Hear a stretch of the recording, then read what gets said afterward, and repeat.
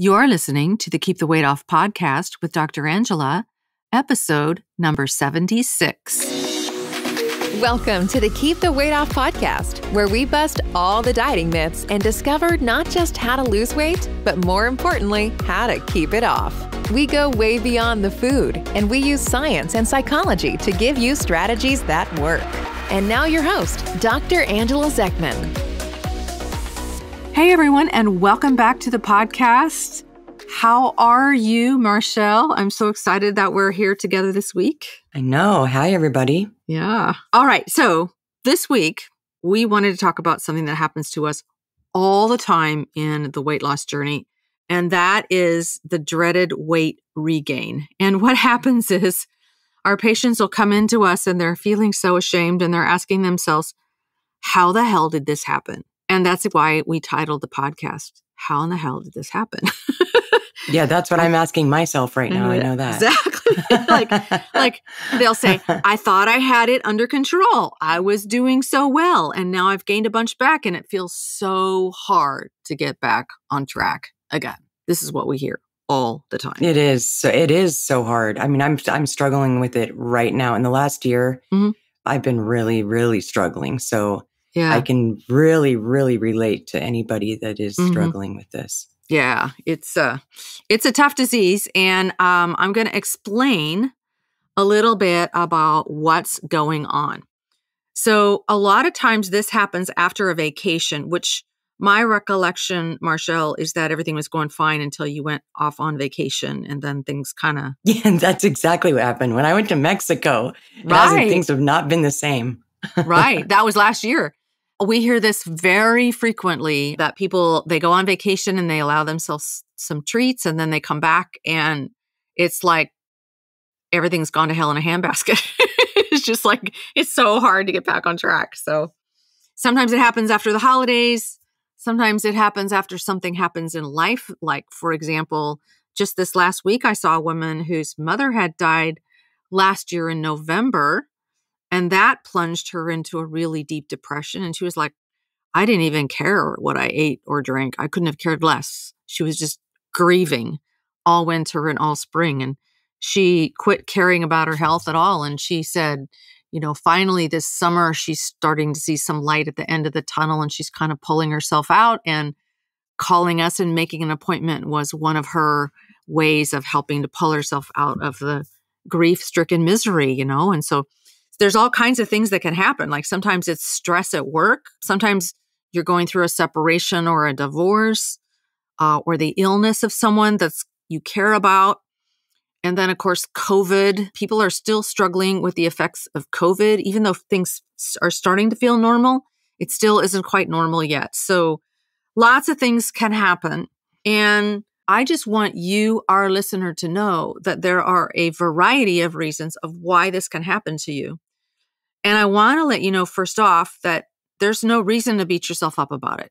I know it's hard not to beat yourself up because our primitive brains just love to beat us up. But I want you to not listen to your primitive brain and try not to allow yourself to beat yourself up, because you really haven't done anything wrong. Okay? Nothing wrong has happened. So the first thing that I want all of us to understand, there's several things that I want us to understand, but the first thing I want us to understand is that obesity is a disease. So a lot of people think that obesity is a character flaw.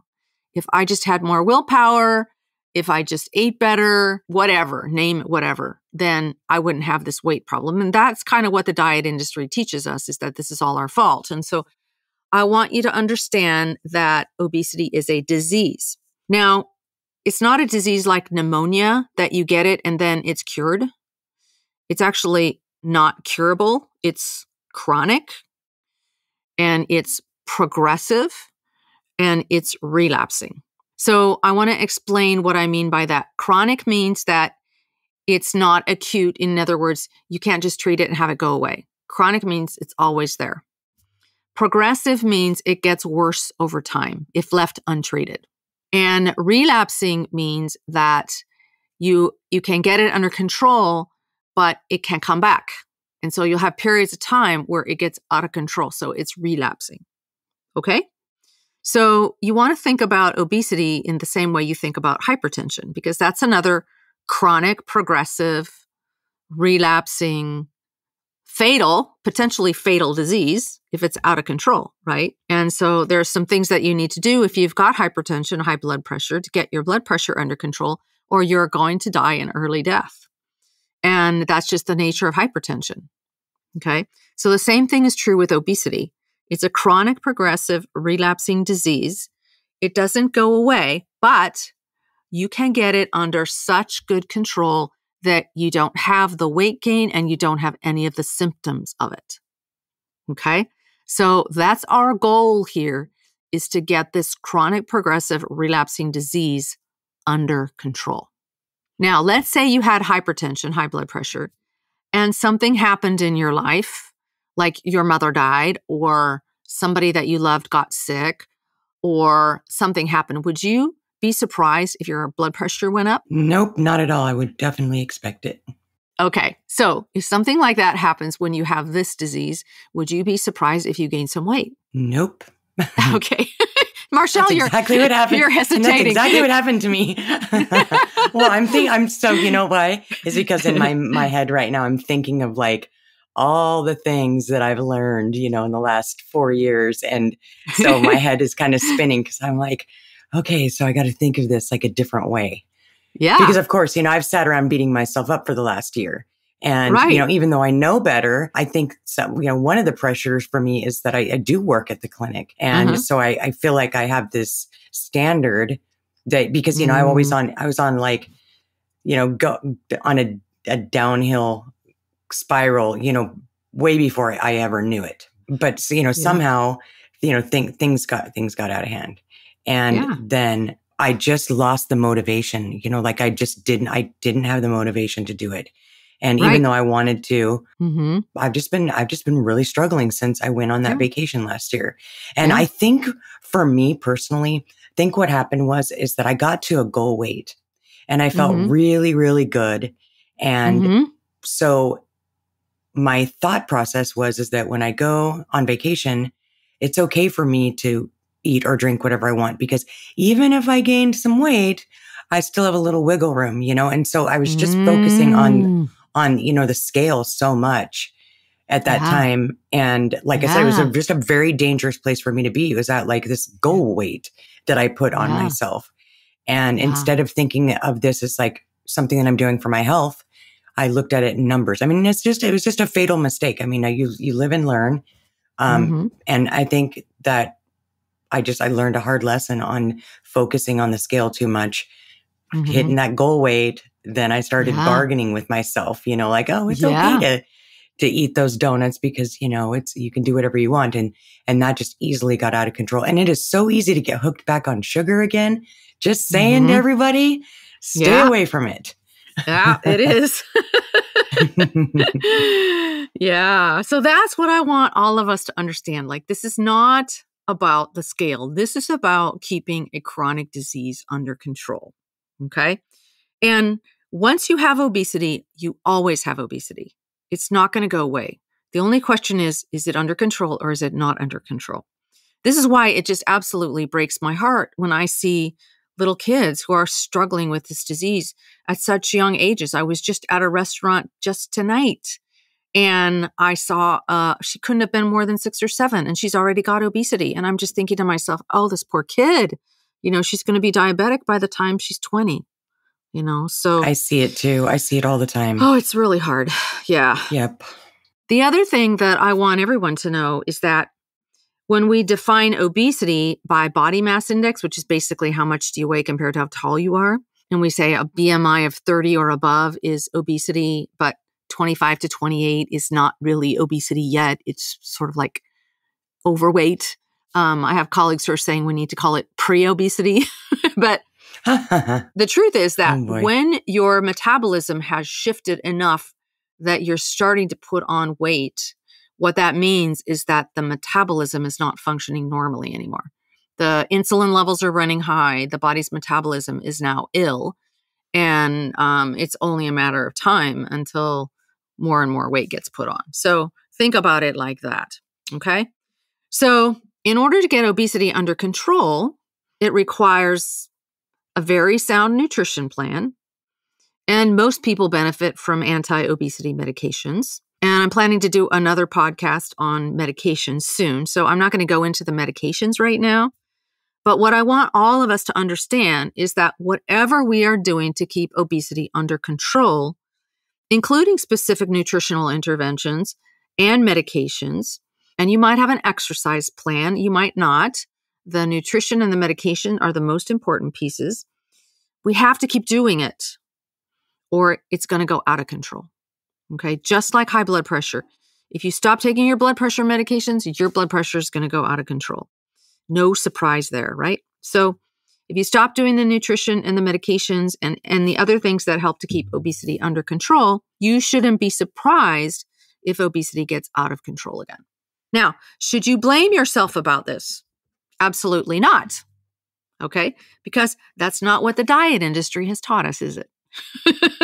Think about it. No, not at all. And and it's just so easy to do because you think that you have control and that it's a battle. It's a willpower, and it really just doesn't have anything to do with that. Yeah. So it's easy to do. Like, sit around and, if you sit around blaming yourself, though, you're just wasting time on, trying to get this under control. That's what I'm starting to realize is that, you just got to do it. So say that again with more purpose.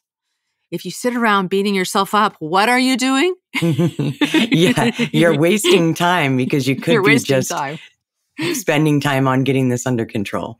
Awesome. Thanks. Okay. All right. You want me to say it again for the people in the back? You're so funny. So the diet industry teaches us that all we have to do is deprive ourselves, right? 3 months of deprivation, maybe 6 months, maybe a year. We just deprive ourselves and we join a gym and we burn off some calories and we build up some muscle mass, and then the problem is solved. How many times have you heard that? I so think like that. I think like that all the time. Like, they teach the next you that 3 months. And they teach you that once you've lost the weight, you can just stop doing all the things that you were doing and go back to eating your favorite foods in moderation, and everything's going to be fine. Yep. That's what I thought.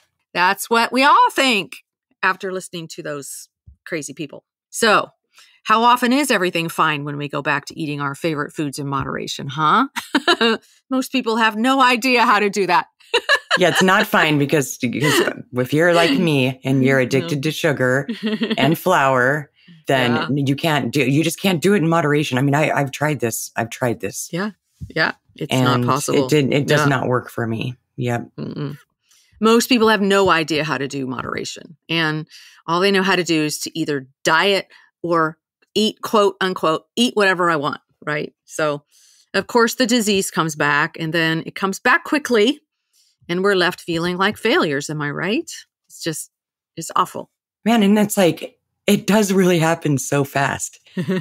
So it's like you have to really, really be aware. I mean, like I said, that slippery slope is when you reach a goal and you're starting to feel comfortable. And I've just learned a whole lot about my, the way I think in the last year, and it was all fun and games, until I just started thinking a different way and allowing myself to do things that I knew I wasn't supposed to be doing, and I try to do the whole moderation thing and, it's okay if I just gain a little bit because I can get it right back off. And then if we want to talk pounds, 17 pounds later, which happened so quickly. And then I just sat around beating myself up about it. And I'm like, I should know better than this. And I just sat in this mind space of, trying to figure it all out instead of just focusing on getting back into the swing of things and eating healthy and, feeding my body good food. Because, also along with this, when you relapse, your body feels like shit.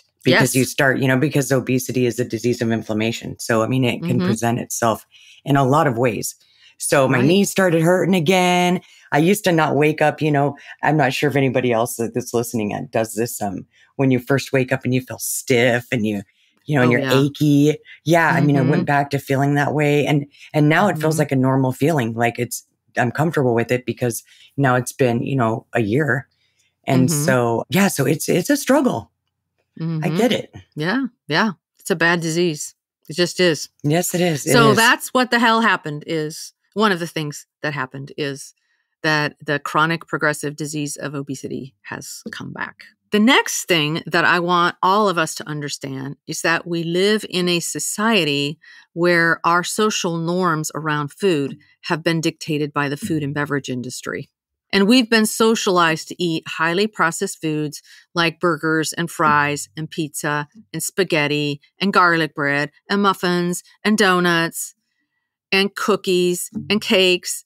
And we've been socialized to drink coffee drinks and energy drinks, and all of these things that we think are normal, quote unquote, normal, are highly engineered, toxic, addictive food and beverage products.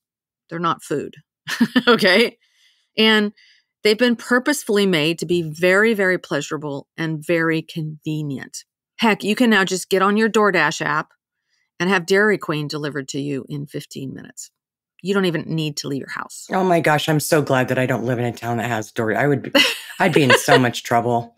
Oh, because yeah. I live in a little town that does not have the delivery service to your door. I mean, groceries for sure, but not like the fast food restaurants and stuff, because I could Lucky see myself going down, going down that rabbit hole. And so, that's just another convenient way for, these fast food restaurants to get their food to your door. Yeah.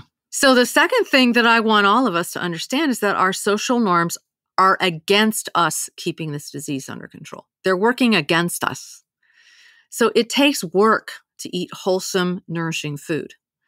It takes planning, and it takes grocery shopping, and it takes a willingness to chop vegetables and prepare protein. And most of us still do not understand at all what it means to cook and prepare real food. And we reserve this for special occasions and not as a daily routine. So we may be willing to do the work for a little while to lose weight, right? But are we willing to do it later to keep the weight off? What if the scale's not moving anymore? Are we still willing to chop vegetables and sear protein and plan our meals in advance? Are we willing to go to a restaurant and eat real food and not entertain ourselves with food? Are we willing to do something different than almost everyone else in order to keep this disease under control? So those are the kinds of things that it takes to keep this disease under control when you live in our society. And so I just want all of us to understand how difficult this is. This is hard work, and especially in the beginning, it's super hard work. And so if something happens in our life, like our mother dies, or we get injured, or we have to have surgery, or we go on vacation, or we just forget, or we just don't really understand all the social norms we're up against, it's really, really, really easy for this disease to get out of control. Does that make sense? Yes, definitely. It's a struggle. Yeah. But I'm so glad we did a podcast about this, because I'm starting to feel inspired like probably I haven't felt in a while. Yay. That's awesome. Yeah. Well, hopefully our listeners are too. Our listeners who are struggling. This is really good information. I mean, this right here is golden. Yes. Yeah. Well, here's one more thing that happens for people. Most of us have some sort of emotional relationship with food. We actually did a whole podcast on this subject a few months ago, our emotional relationship with food. So what happens for us is that we're using food to manage our emotions or to create pleasurable emotional states for ourselves. So we're using food in a couple of different ways. We're using it to help negate negative emotions, which is called buffering. But then we're also using it to create positive emotion. Okay. So processed food is a drug. The sugar and flour that are contained in processed food stimulates the release of dopamine and serotonin, which bring pleasure and comfort. So when we feel sad, food's going to comfort us. And if we're bored, food will entertain us.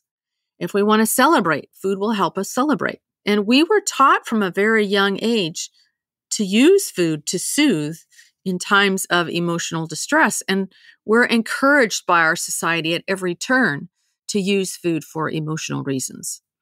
Even at work, if somebody has a birthday, most workplaces celebrate with food, not recognizing that it's not so much the food that brings the celebration, it's the coming together with the specific purpose of honoring the birthday person that brings the sense of celebration.